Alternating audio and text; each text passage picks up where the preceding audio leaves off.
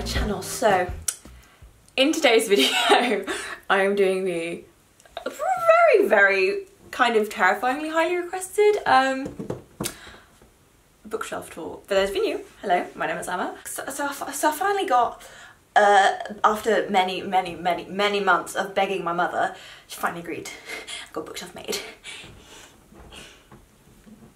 Yay! If you haven't seen my previous bookshelf tour, I did that back in May last year. I will link that for you there. So you can see the literal friggin' glow up that this bookshelf has been. I'm just so happy that this is here. It went up very quickly, it took a few days, and my god, just the satisfaction I have of this bookshelf is enormous. And then I went to put all my books in it and I was like, oh. I might be needing another bookshelf quite soon because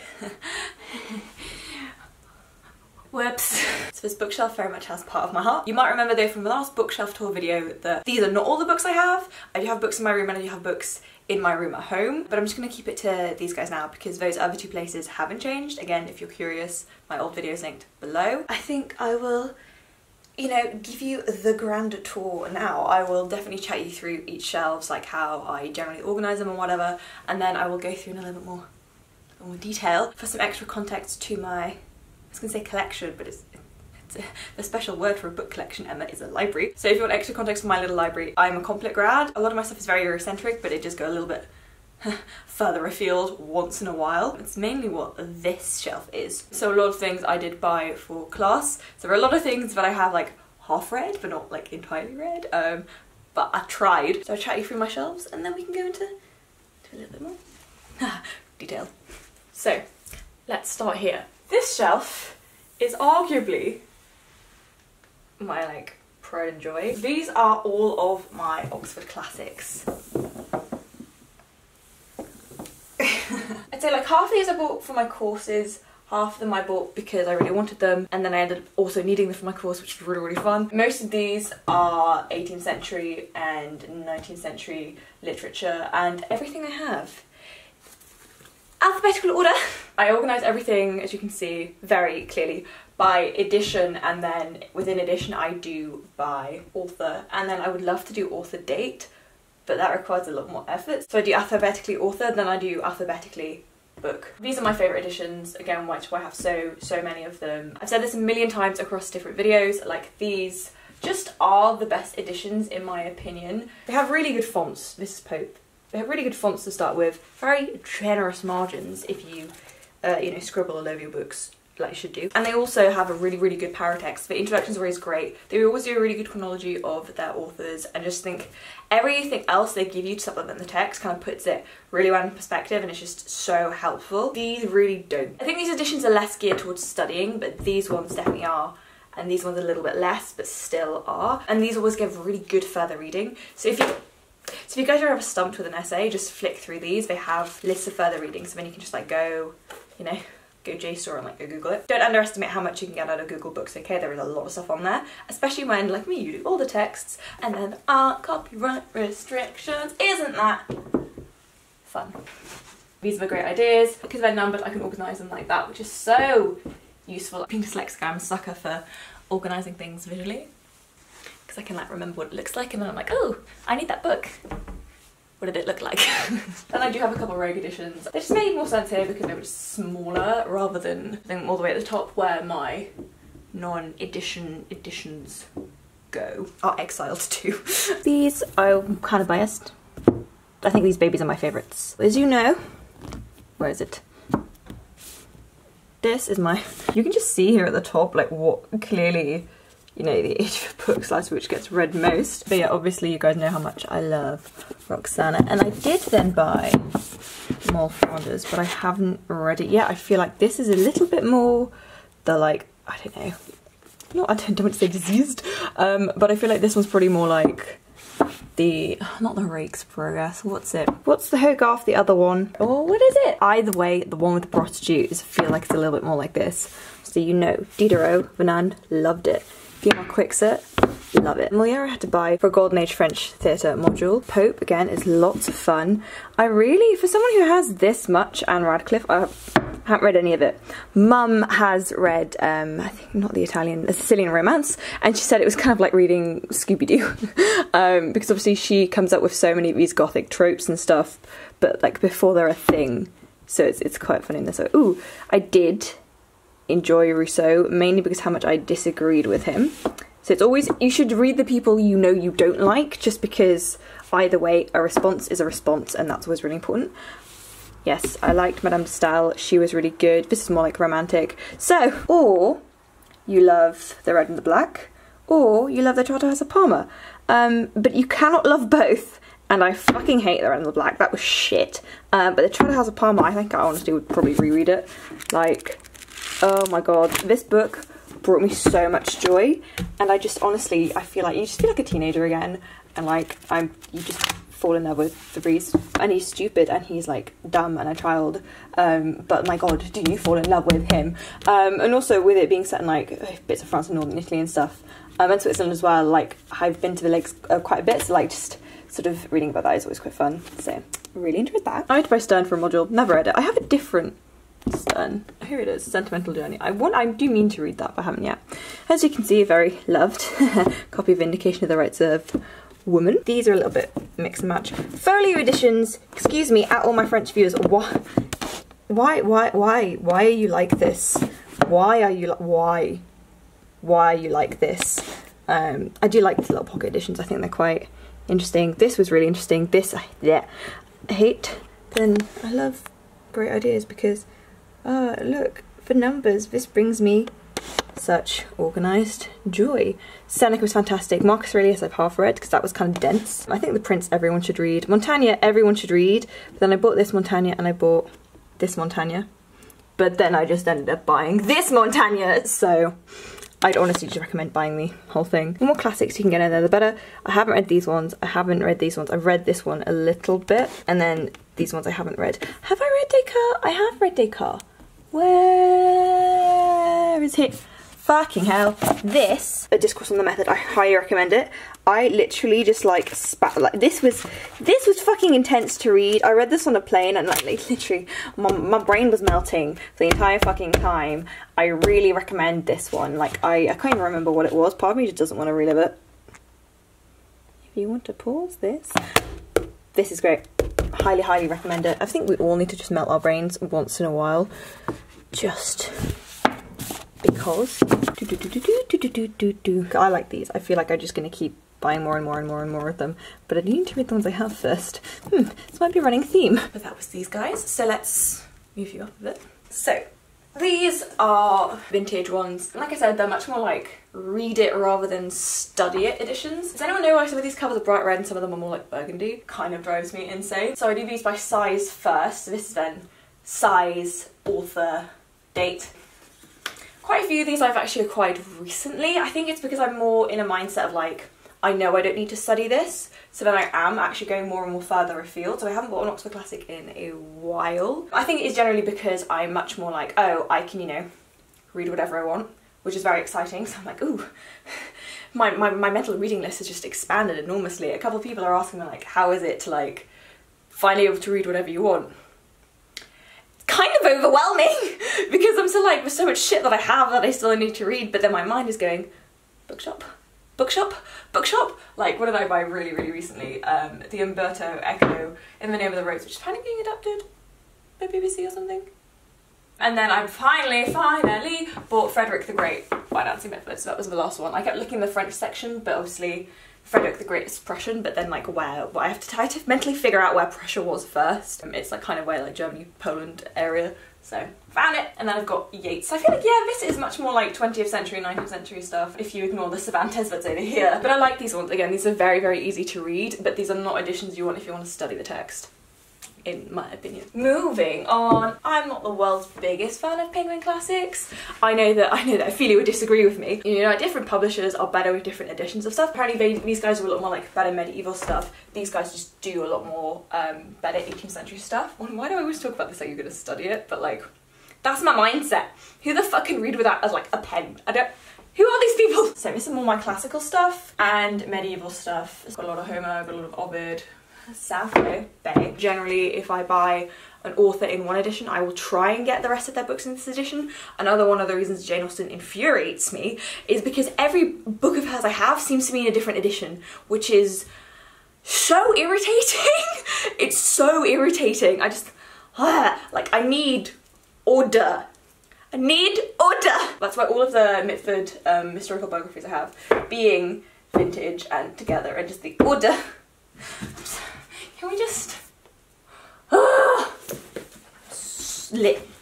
That was aggressive. It just soothes and calms me. I definitely don't have problems with all being organised and order, and doesn't, you know, my mental state isn't definitely dependent on it in some way. And then over here, we have my my suck it mug. That suck it is directly for my dad and brother. And then I have my Penguin Modern Classics, and I have some of those Penguin English Library, because it's not the stuff I read, I don't have very many of them. This shelf, so I just want to show you, this is just the pride, and this is just the pride and joy of my life right now. This just makes me so happy. Also, you can very, very clearly see that I've only read half of War and Peace, because that's where the spine cracking stops. I'm sorry if cracking the spine brings you guys like pain and stuff. This is a lot of newer stuff. I haven't read too much of it. So Lampedusa. Oh my god, the left was so good. I'm sorry if you guys are like forced to study it. Actually, same with the Calvino. If you guys have been forced to study it, I feel so bad for you, and I'm so sorry, because whenever you have to study something, it saps the joy from it to no end. Also, Who's Afraid of Virginia Woolf, fantastic film. I highly, highly rate it. I've talked about the Calvino already recently. It's so, so, so good. This I had to read in school, so I've read a few of the stories in here, but I really recommend. I feel like if you're, I don't know, a teenage girl, highly recommend this, but recently haven't read it yet. This I kind of meant to, I bought this because it is about the Congo, and if you don't know, I'm Belgian, so I feel like maybe I should read more on that. My brothers have both read, there's a really large book called Congo. They both said it was really, really good. I have Complete Fairy Tales. We all know the Disney versions, and yeah, it's Brothers Grimm. That shit is grim. Like, some of them are really quite horrendous, some of the stories, which is why, again, I find Carter's interpretation of them very interesting. Bloody Chambers, this is Little Red Riding Hood. And also I just think it's really interesting when you then start looking at like adaptation and stuff. I'm so interested in adaptation, and then if you do think about classics and how like they take stories and they rework it so many times, and then like basically when you go to like Golden Age, when you go to like your Racine and your Moliere or whatever, they don't come up with original shit. No one comes up with original things. That's just not prized. They just want you to rework classical stuff. So I think the fact that in modern day we do that, but we do that now with like fairy tales, and we do that now with, how many times do we have to make a film about Batman? Like, I'm sorry, but like who was saying that like we're in an age that like prizes originality and stuff? Because that's just not fucking true. If that was true, we would not have this many fucking Marvel films and like DC and shit. I'm just like, I am bored. I don't want to watch another fucking film about Batman. Anyway, Lampedusa, very, very good. I hope the Yates is good, and we know that they, that's Mitford. If you guys actually have any recommendations for non-fiction, for fiction, sorry, I would really, really highly appreciate any recommendations. Or if you have any books on her, I would love that too. The Rushdie I had to buy for class, Ideas of Nation, so that's really interesting about like national conscious, and then the idea of like you're living on the same kind of time and all that kind of stuff, and like being connected and whatever. I will read it, but I'm just not like itching to read it, you know? Like I said. Oh, oh guys, this is so good. So, I mean, in terms of like if you're studying stuff, I don't know how much the general population would want to read it, but if you're doing anything to do with classics, I think this is really good, mainly because it's classics on classics, if you like. It's classical literary criticism. Yeah, Longinus is in here. I can't believe I used a black pen, and I can't believe I used a highlighter in here. That's horrendous, but then you have like Plato, and you have, who else? Horace.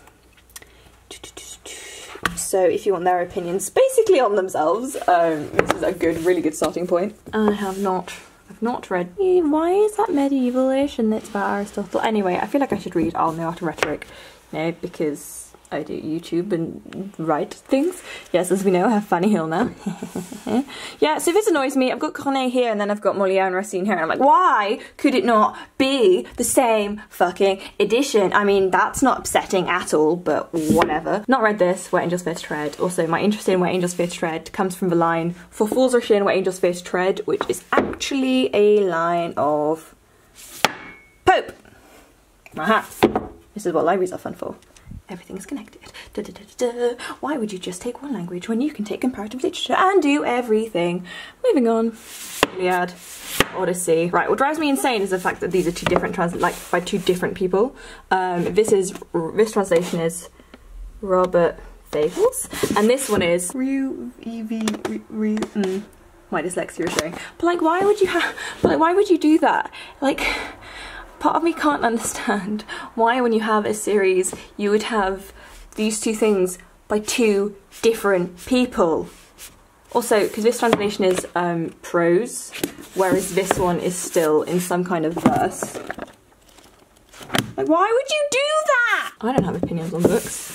Lol. Ah, my very, very, very, like, very loved copy of Dangerous Liaisons. You cannot go wrong with this book. I fucking adore it. Oh god, basically the characters in here and the way that it's done, it's insanely good. And you should watch the adaptation with Colin Firth. It's crap, don't watch it, but the one with John Malkovich is fantastic, and Cruel Intentions is also fantastic. So what's that? Got some Leopardi and got some Maupassant. I had to read this for like, oh my god, what was it? What did I read you for? I read you for my French A-level. Maupassant is good, but I was taught it badly, but it is an enjoyable book. I would not necessarily turn away from it just because you have to like read on stuff, but oh my god, it's Bay. So aha, no, oh my god, that was impressive. I thought I was going to flick through this and you wouldn't be able to see, but I read any of it. Oh, that was so fun. I'm just going to do that again. Oh, that was great. Anyway, so these are fun because, okay, some of his essays are like, you know, a couple, like maybe they're like 30 pages long. A couple of them are like a side and a bit.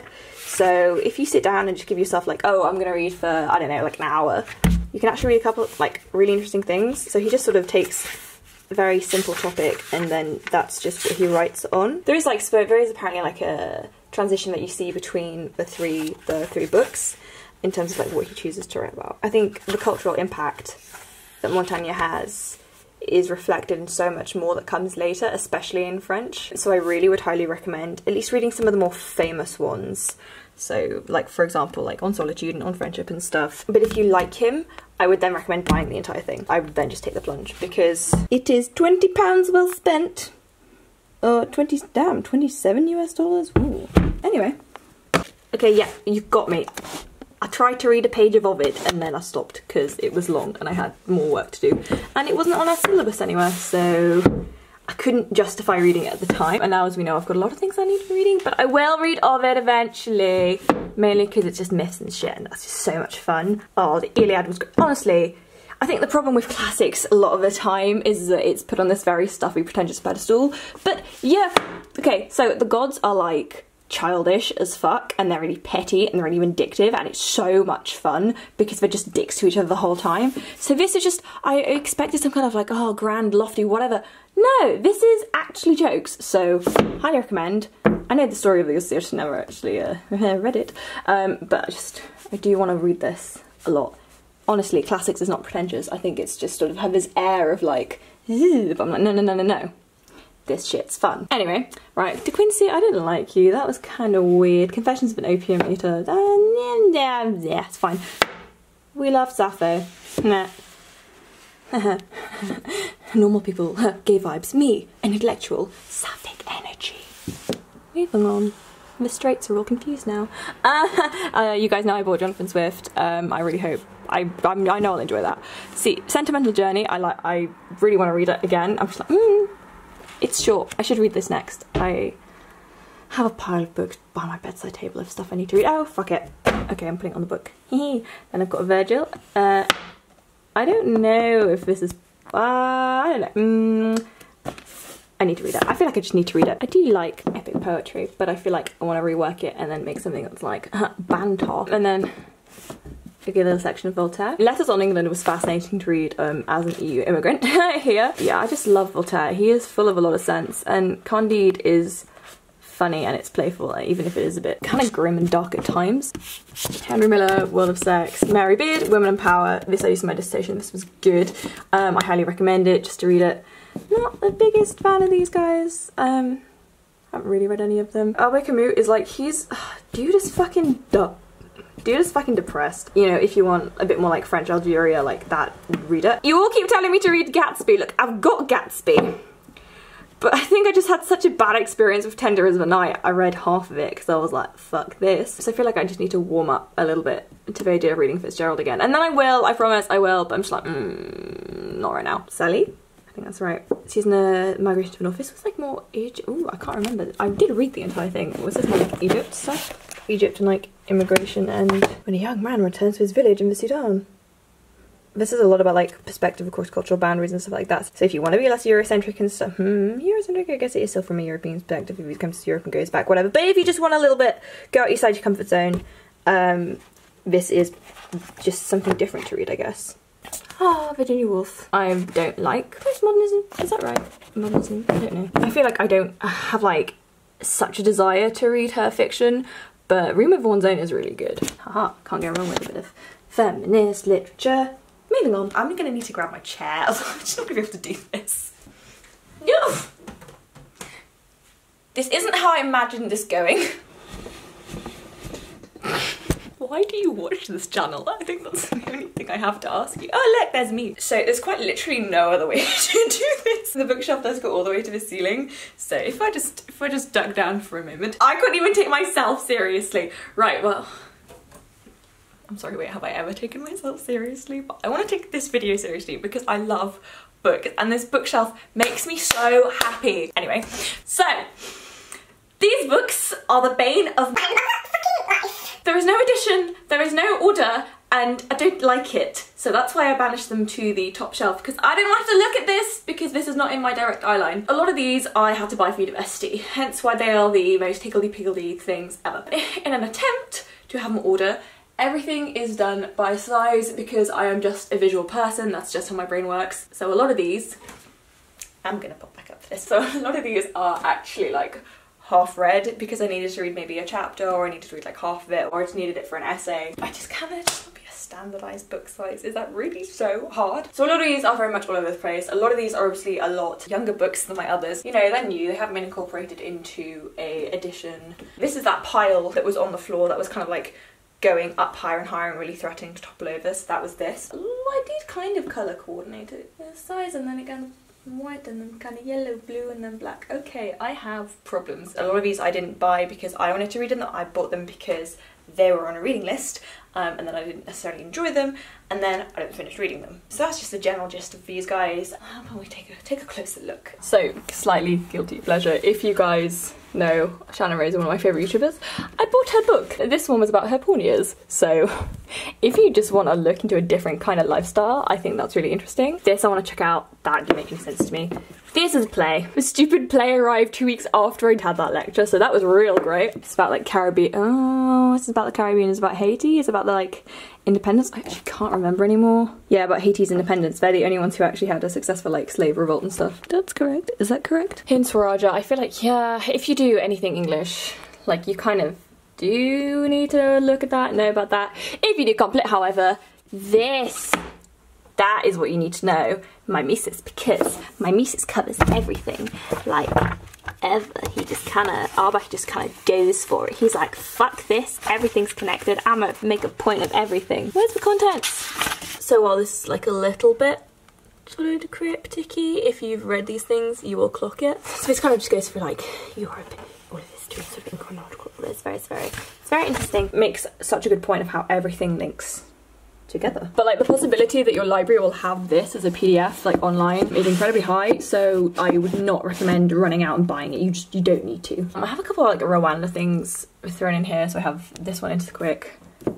This one, we wish to inform you that tomorrow we'll be killed with our families. And there's another, where is the other I have? Where is she? Oh yeah, this one, Veronique Tajo. This also is just like, like really it's tough to read and it's kind of heartbreaking, but it's really interesting when you look at testimony and you look at like how people retell stories and how people remember things and all that kind of stuff, and then the different kinds of like secondhand testimony and all that kind of stuff, and like familial, and like the difference between like when it's, you know, a son telling his father's story or like a journalist trying to tell someone's story, like how those kinds of things are different. So that is interesting if you want to look at it like a little bit less more form and structure rather than content, because my god, the content is yeah. Oh lol, this is very Emma.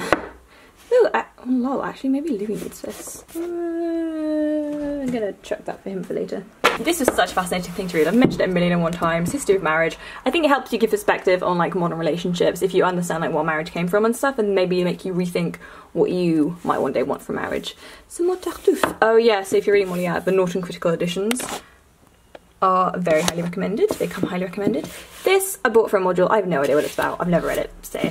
This I read. This is about the apartheid in South Africa, but without actually like addressing it. So it's kind of like how you look the social like moment you're in, I guess, without looking to wider socio-political context. It's kind of like, how do you extract the nation if you completely remove the idea of national identity and just like what cohesive national experience, like that's quite interesting. Truby I had to buy back in Harvard. I just spent the summer out there, if you guys didn't know. I took directing and screenwriting, and this is one of the things they recommended like incredibly highly, and I've never opened it. I bought it secondhand.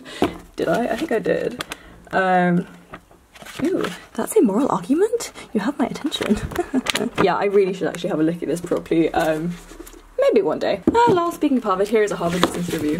My dad does quite a lot of these. They are very good, so, you know, you want to do more businessy, think more businessy without actually having to commit to anything. What are you, Derek Walcott? I did a module on Caribbean drama. Do you remember Monkey Mountain? I never read this. This was strange. The patois is like written down, which is kind of interesting. And then I read it, and then Ellie read it, and then we were like marking each other's work as we went along, which is quite funny. I like reading plays. You do have to use your imagination a lot, but the problem is I kind of would just always think about how I would make it into a film. It's just what I'm like. Ooh, here's Sard. Here is what's gonna, if I show you this, I'm so gonna get demonetized. Oh wow, yeah, okay, so the original copy had like prints made. I think there's like 100 prints or something. There's a lot, so yeah, I really hope this didn't ruin your morning coffee or like breakfast or whatever you guys are doing. This is volume 1, by the way. That's volume 1. It's 1,000 pages long, and I want it, but it's like for a translation in English. I had to go to British Library. I mean, if you guys watched that video, you know how much of a faff it was for me to like get my hands on. But if I actually want that copy, oh god, there's only one in English. It's between like 40 or like 60 pounds. Like, it's spenny as heck. So I don't know if I can justify it, but I really want it because it's fucking fascinating. But yeah, maybe I need that as a treat to myself or something. Oh, at all my dyslexic friends, I highly recommend this. Yes, look at the enormous font and all the space and da-da. Yes, this is a book you should read. It is friendly and easy for us to read. This guy basically finds out a lot later in life that he was dyslexic, and then he's sort of, I don't know, contextualizing and reflecting back on how that actually has affected his life. And he seems to have like some massive like imposter syndrome from it. But like, I had opinions. I had a lot of opinions, and this book made me both very angry and very upset, and kind of like, because it does make you realise how much sort of suffering we like dyslexic people go through without even like realising it becomes part of your normal in a way that you aren't even aware other people don't have to go through it. So I think just in terms of looking like at the emotional side of it and the not the psychological side of it, but like just the way we are has changed, then how we look at ourselves, and then also how we do carry this with us when we go through life, and the fact that sometimes it is so much more difficult than it should be. So if you just want to feel a little bit less, I don't know, isolated in the fact that, like, especially as a kid, you did suffer a lot, even if you don't necessarily acknowledge it and you don't admit it, like, which basically made me admit to myself that I guess maybe I did. This is good. You'll have opinions on it, but I think it is very good. I don't know how much I liked it, but there were feelings involved, and like I said, you should read things even if you don't like them, because feelings are a thing. This is a book I think my dad bought like 2 of, and then like ended up here. I've never read Death in Venice. Apparently the film's very nice. This is just another one of these books. Oh my god, Influencer. Beckett's fun. I'd love to like adapt one of his like kind of more weird plays. into a film and see what happens. This is interesting. Basically, if you want one tip on directing, it's always make a decision. It doesn't matter if you change your decision later or whatever, you just need to make a decision and not leave people hanging. Harry Potter, I read this for my dissertation. The gist of it is, nothing happens. Nothing happens. It's really dull. More Joyce. I read Portrait of the Artist of a Young Man, as a young man, which melted my brain, but has now given me actually a lifelong interest in self-portraits, which if you guys have watched my films, you might know. This is something that I got from, that Lauren and Ophelia gave me when they were like thinking about checking it out. I've seen the film. The film of this is be-fucking-zar, but I do recommend it. Like, it's just such an interesting film, and like, just like watching it, like, what the fuck am I watching? So I'm quite interested to see how like, how the book would be different. I know. I am that basic bitch, but this was, I just enjoyed that. That's the end of this. Mum bought me this. I do mean to read it. This is Daniel Defoe that's been exiled up here because it's boring. I hate Robinson Crusoe.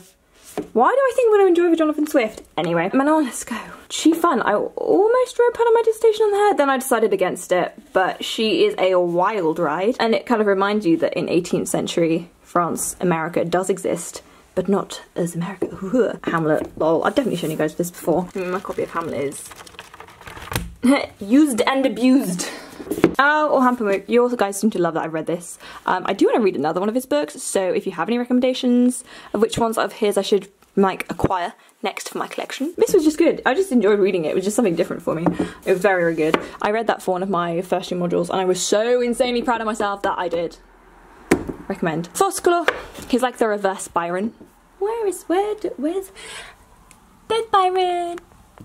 Here's Byron in Albanian dress. This portrait, I don't know if it's a real one, is in the National Portrait Gallery, Trafalgar Square, if you are interested. Yeah, but Foscolo is like the reverse Byron, so he was in Greece and then he went via like Italy and stuff to England, and then Byron does the opposite. And then we have more Beckett. This study guide, guys, if you have to do Beckett for like an L or something, this was fucking great. This was so, I cannot explain to you how helpful this was. So really, maybe you should just pick up a critical guide if you're studying something. I highly recommend. We love some Louise Pentland. This I bought because The Descent of Woman just sounded hilarious to me. This is about Derbyshire's book, This Modern Love. I haven't actually read that. I've flicked through it a few times. I feel like I need more of like a coffee table situation, to be honest. This I thought was going to help me with my dissertation, didn't read it. This one's because it's pretty. And then this one I bought recently and I'm excited to read it. Why is it here though? Much better. Moving on. Just pop down for a second. So, hello, this is me. This is my graduation picture, which is also the thumbnail of my graduation video. If you haven't seen that. Like I said, conflict grad, woo! But you would already definitely know that because if you see my fucking bookshelf. So I also do film, if you're new.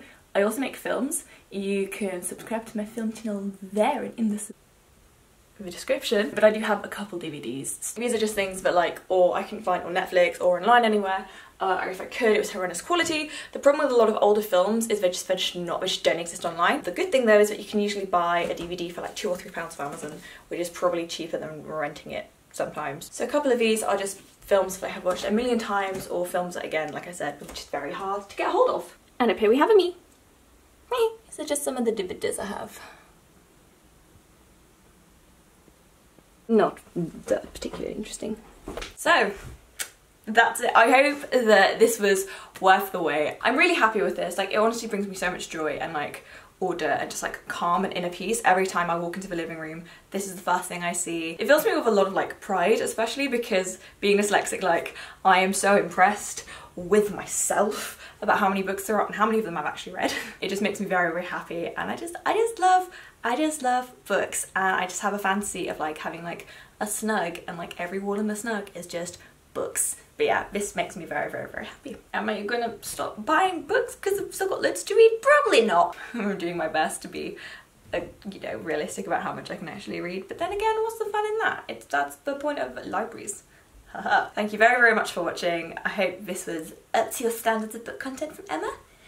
Like, subscribe and all that jazz, and I will see you guys very, very soon.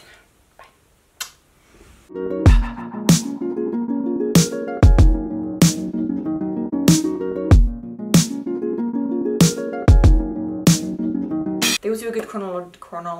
They always do a really good chronology. Jeez, I can't. Oh.